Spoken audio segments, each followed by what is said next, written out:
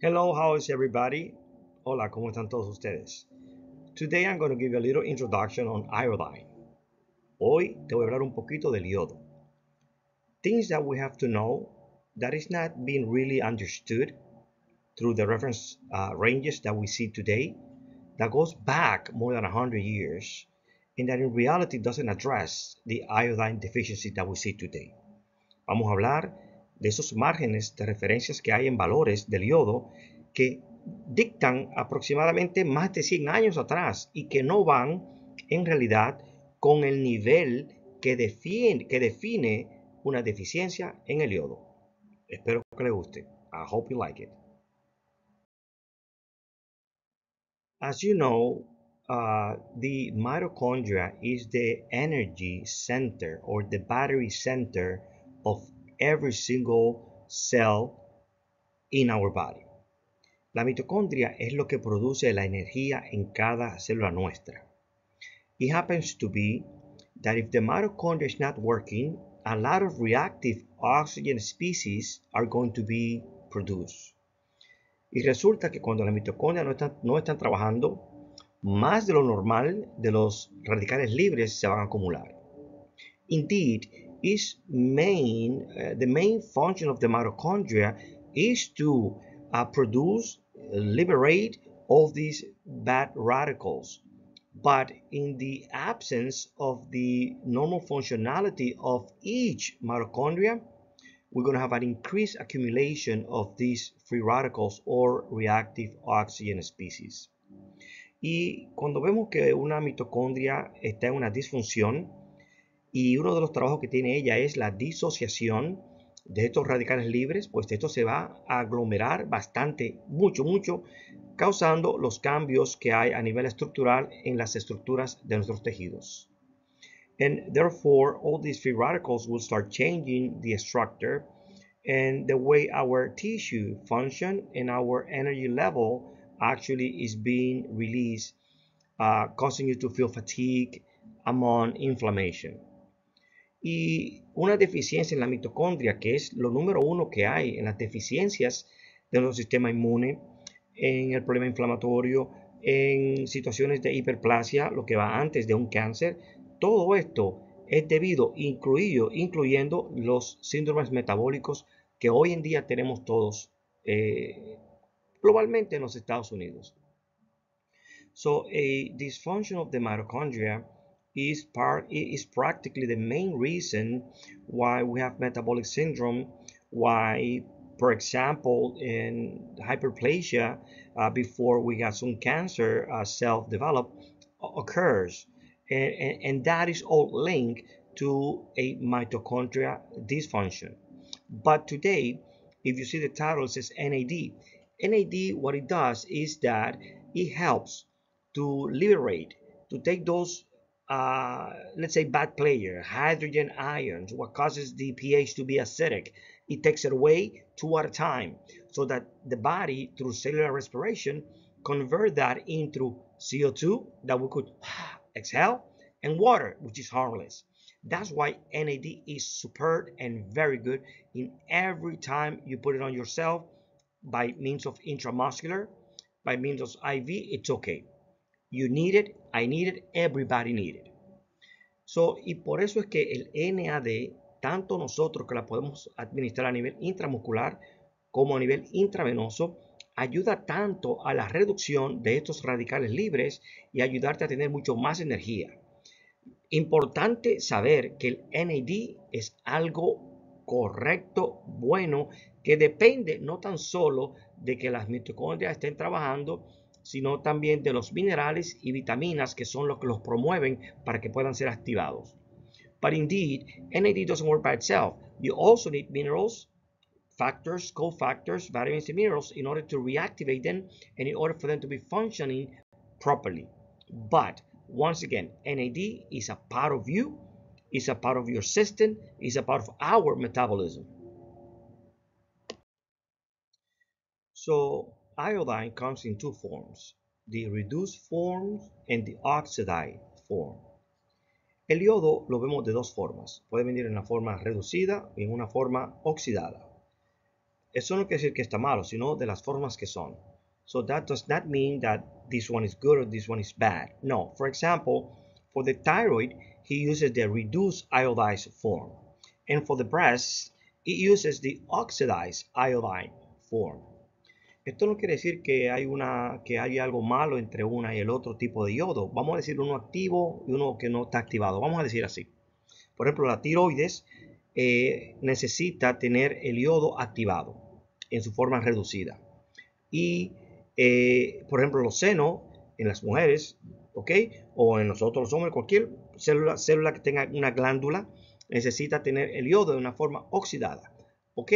Y eso no quiere decir nada malo ni nada bueno, sino que el yodo no es un solo tipo, sino lo tenemos de dos formas, iodide and iodine. Also, the reference range that you see here, 40 to 92 micrograms per liter, only reflects the normal levels to prevent an enlarged thyroid, to prevent goiter. But the optimal level that you and I have daily is supposed to be fluctuating between 12 and 50 milligrams per liter. If we do a iodine test, you are going to find that most of us are very good with the prevention of enlarged thyroid, of goiter, but not from the proper functionality of every gland, of every hormone, or every cell, or every tissue. There is no hormone can be actually made without iodine. And when they are made, they are not in their potential use. So in order for you and for me, for our all hormones and glands to be functioning, they all need iodine. Todas las hormonas, todas las glándulas que tenemos en nuestro cuerpo y nuestro tejido necesita yodo, es vital para nosotros. No existe una sola hormona que no necesite yodo. Por eso es bueno nosotros balancear a nivel óptimo celular el nivel de yodo en tu cuerpo, en tu célula. ¿Para qué? Para que todo pueda funcionar mejor. Well, it happens to be that normally, just when you have iron deficiency, you have cysts developing. And these cysts, with time, they become more nodules. And these nodules, with time, have hyperplasia, which you could see with an electron microscope or biopsy. And after the hyperplasia, what is coming is cancer. That's the sequence that we have seen. So, and they are all related directly and indirectly with a deficiency in iodine. So, cuando estamos viendo una deficiencia del yodo, vemos que hay una formación de quistes, hay una relación. Y si no se arregla ese balance del yodo, va a venir nódulos. Y si este balance tampoco se arregla del yodo, este nódulo se pone más sólido y crece, lo que llamamos una hiperplasia, que se puede detectar a nivel de estudios de microscopio o de biopsia. Y si esta hiperplasia, este agrandecimiento y fibrosas que se forma en el tejido no se corrige, termina en cáncer. Esa es una relación que tenemos nosotros y que podemos ver como proceso, más aún en los cánceres de senos y en cada mujer que tiene tejido fibrótico o con fibrosis. Now, why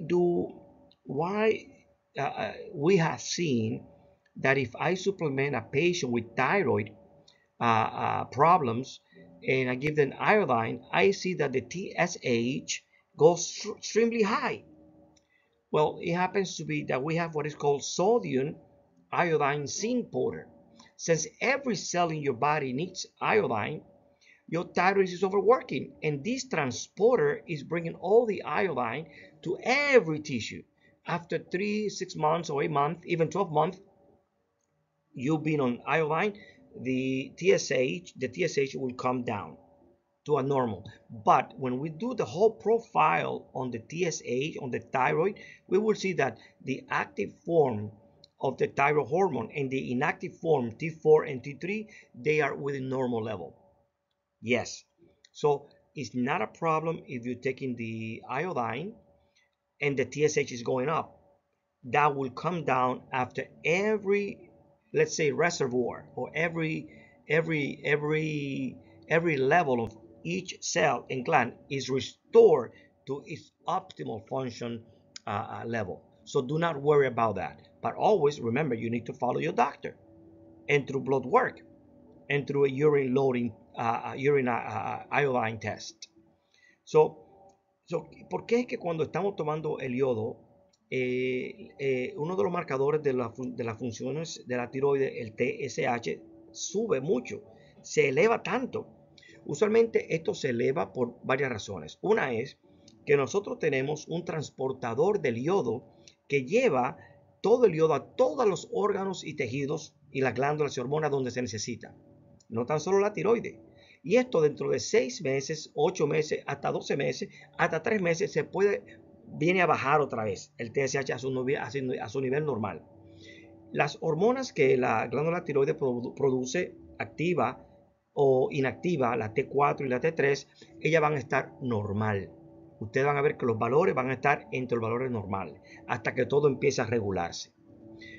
Y aún así, aunque tenga la elevación del TSH muy alto, metabólicamente tú no vas a tener ninguna sintomatología como si tu glándula tiroides no estuviera trabajando bien. Nosotros tenemos que tratar al paciente, no al número. So even though that you may see high level of TSH, but normal level of or standard level of T4 and T3, ask your patient and you will see that he or she will present no symptoms of thyroid problems. So we're not here to treat numbers. We are here to treat our patients. So balance that and things will work out good. So once again, it will take 3 months, 6 months, 8 months, 10 months, sometimes even 20 months for all the TSH to come down.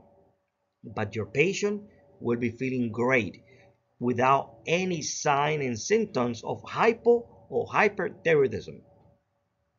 So, no importa qué tan alto estén los valores del TSH. Y una vez más, estos valores pueden bajar entre 3 meses, 6 meses, 8 meses, 10 meses, 12 meses, hasta 20 meses.